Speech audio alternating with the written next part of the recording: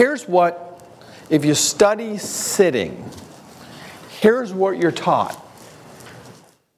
Sit with your thighs parallel to the floor, right? You've heard this somewhere, okay? Body erect, arms out. Here's where you want to practice. Get your loops at that length. You can't do that. Nobody does this. This is not possible. You can't do this because you can't see into somebody's mouth from there. What you'd need is you'd need some kind of loop that was out here with a prism that would shoot down into the patient's mouth. Okay. There are, in the Westport office, there's a set of prism scopes that I built. This is called How Do You Know in the 73,000 Hours, okay? I built a set of prisms that tried to do that, okay? It's really not practical. It's really, you can use them for about 20 minutes and then you throw up. Because your eyeballs are now out here and it's really, somebody could probably, like you could take an astronaut and maybe they could learn how to do that, you know, but there's not that many of them to turn into dentists. Most of them kind of like their job. I don't really want to do dentistry this way.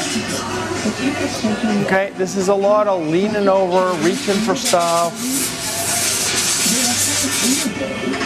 Okay, and when the dentistry starts to get down, we got to go. And so what happens is if you sit with your legs parallel to the floor, and then you lean over, try to push your chairs back for a second.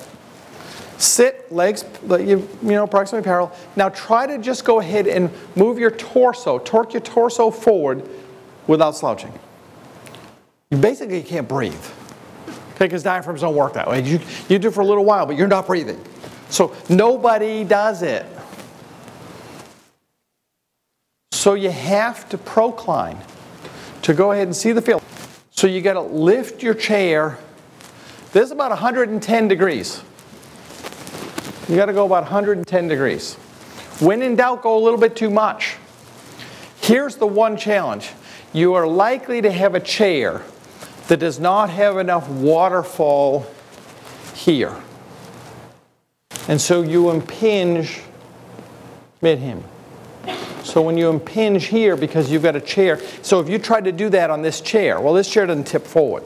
So if you try to go ahead and sit higher, okay, you're gonna trap, and you're gonna wind up with numb feet. So one thing you can do, cheap, is you can buy a foam wedge. You can literally wedge the chair. So if you've got a stool that's flat with a sharp edge, like that, wedge the chair. Just buy a cheap foam wedge. I mean, they sell a dental version of that somewhere. It's probably like 200 bucks because it's dental. It's like 10 bucks worth of foam. And try that. And then over time, I really think that your seat is a more important tool than your handpiece. So you don't have that right. You know, which handpiece you use, I think you can burn those out anyway. So just think about that. So this is a little bit low. Okay? This is still a little bit low. I'd want to be up a little bit higher than that. This is pretty good. Saddles are good. There's a reason the saddles work. Saddles work because pretty much you automatically wind up in that posture. Most doctors don't wind up loving saddles because in between working we like to relax. Hygienists tend to go ahead and use saddles more because more of their hour is spent actively doing treatment. Less of our time is actually spent doing active treatment than hygienists. So that's one of the reasons the saddle's more important for them.